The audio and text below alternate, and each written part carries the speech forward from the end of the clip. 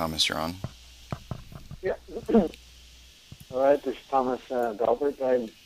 I'm quickly showing you how this model that Kimon was showing is linked to the Revit file and to the NavisWork files.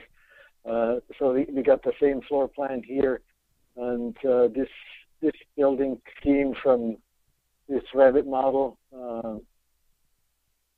This is the Revit model that is publicly available on the Building Smart Alliance website. It has what we did here and what the file is actually uploaded.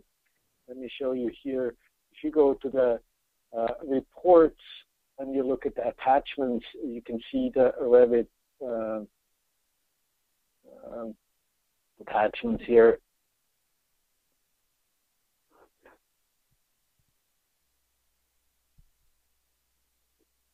These are the two files, the Clinic NavisWorks and the Revit combined architectural MEP file. So you can download those. At the start page, when you log in, you can download the plugins that are needed to connect. So this is a combination, a combined model, the Revit model and the MEP unbound elements. You can see here this chiller. We're going to look at that chiller now also in the Onuma system. It's in this space down here. You can see the chiller here. And look at the details of this chiller. There's information about it. It could have additional attributes for the specific instance of a chiller, but you can also have type information about the chiller. This is all information that came from COAA. When you click on that, it specifies where that component is in the building. There's only one of those chillers. You can see the attributes here, this list of attributes that came from the COAA file. And you can see down here documents linked to it. You can click on that, and it opens up the PDF with information about that chiller. The PDF is probably a little bit long, good size, so I'm going to come back to it right after. So you can see that information. You can modify it here, of course. You can modify it in the building. You can click on any of these attributes and make changes. You can add additional documents. And if you get the file, the NavisWorks file is this one here. If you open that NavisWorks, the NWF file, you get to this model. This is directly coming from the Revit file. You get viewpoint. There's certain viewpoint saved here, so you can quickly go to the first floor at the floor level. You can select the door, little doors or cabinets, sinks, things like that. Or you can go to the mechanical equipment.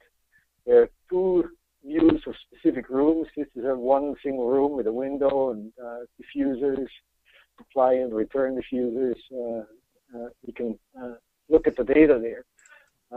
If you up here in the Onuma tab here, we get two different parts. We have the Onuma login. You can log in with your credentials. The top username and password. And then the bottom is the system ID and the building ID is what you see here. The medical model here, medical dental clinic is, the system is 141 and the building number is 3372. So that's 141 and 3372.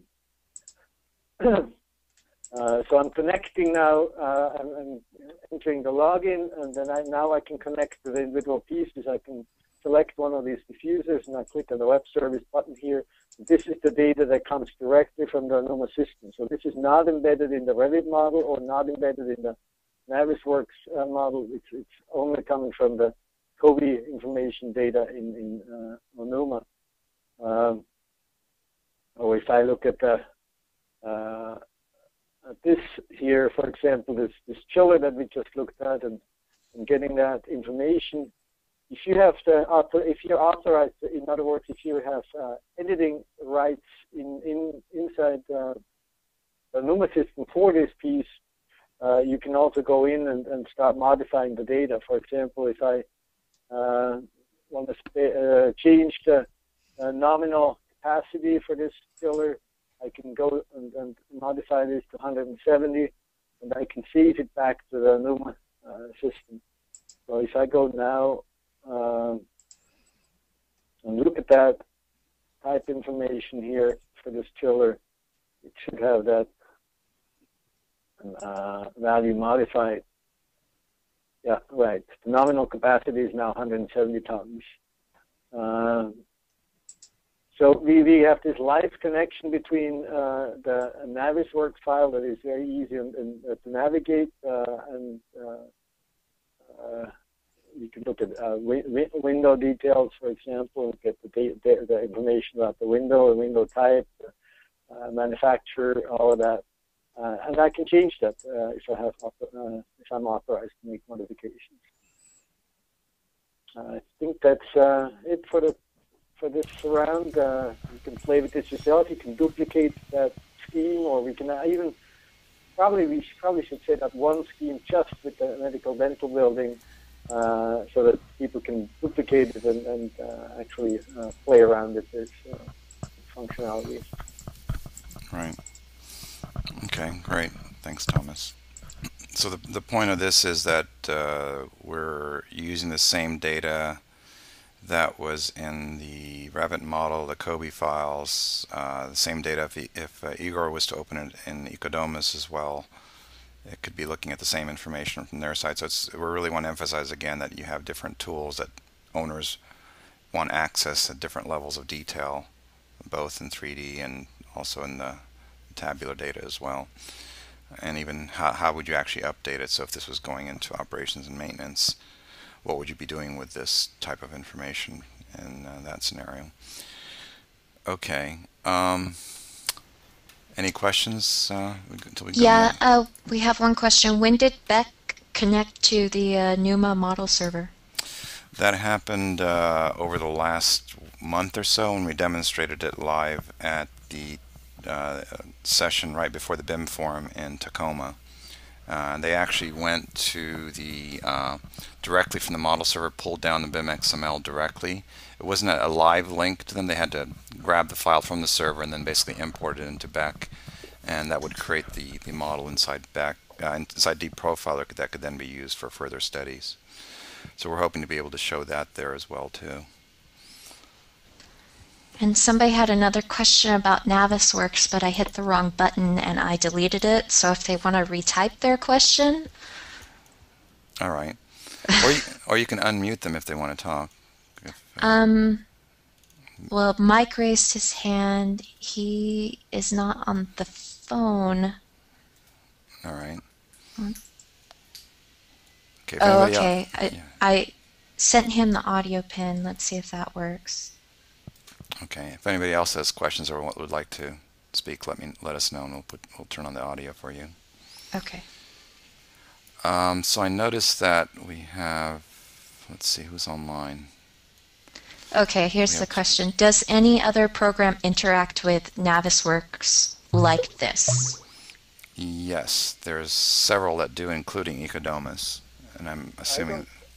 I don't know actually right now of any other one where you can modify data in the other application through NavisWorks. I think that's as far as I know, that's first, but it could be that that Ecodomus does it as well. Ecodomus has pretty strong integration of NavisWorks and Revit into their product, so it could be. I have not seen him doing that. Yeah, well, maybe we'll find out next week. But yeah, that's one of the main points here, is that we're using web services. So NavisWorks essentially is using web services to access the data from the Onuma server, and if the data was, it's almost like how we're connecting to Fusion, where it's just pulling data from the authoritative source. In this case, it's the geometry of the Revit model, but the actual attributes coming in from the BIM server from Onuma. Okay. Let's see. Why don't you pass it back to me and I'll show a few more things. And Mike has